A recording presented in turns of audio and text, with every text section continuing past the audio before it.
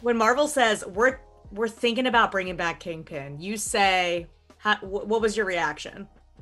Well, Kevin called me, so it was, he's the one that told me, and as you can imagine, I was very happy about it and excited about it, and because I love playing this part so much, so that was my reaction.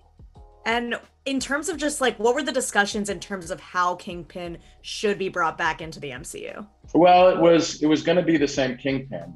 That it was after the blip that he had lost some of his power and he needed to get his city back, and that's the way I approached it. And as far as the character himself, that was the storyline. And as far as the character himself, that it was I used everything that I used when I did it for Daredevil. It's like the same emotional life, the same character.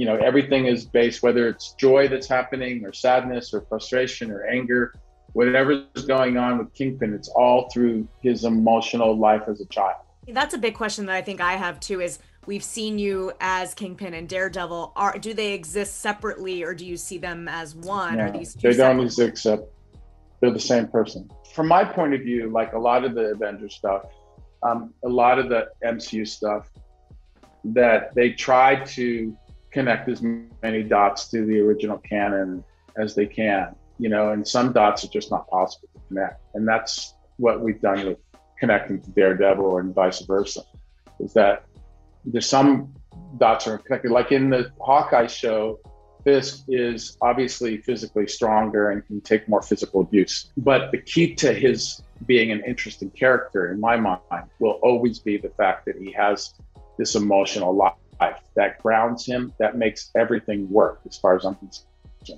We can sell that character in so many facets. Story-wise, we can sell it if we keep him based in that emotional life. And I know that the writers and the producers and everybody involved in the Hawkeye show we were all on the same page about that. So it was I have to say that they're very collaborative people, and not only to mention awesome people, very nice, but just as what for the producers, like I said, the writers and the directors were all just thrilled to work with. So we kept along those lines, and I think that's what will continue to make the character interesting if there's anything next for me to do.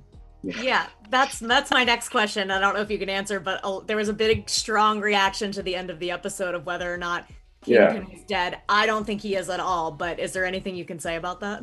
I hope he's not dead. I feel the same way everybody else does about him. He never died in the comics.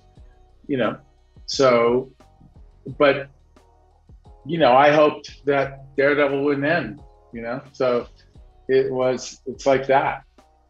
It's like, I think it's very clear. I think the fans know, and I think that Marvel knows, Kevin knows that I want to continue playing this character, and because I feel like and I've told them and him that there's so many more facets of this character to explore, and he knows that I feel that way, and I think that that I'll either do it or I won't. It's like that's the business that I'm in. Well, welcome back and Merry Christmas. That's my time, but such a pleasure talking to you. Yeah, and Bye. Merry Christmas.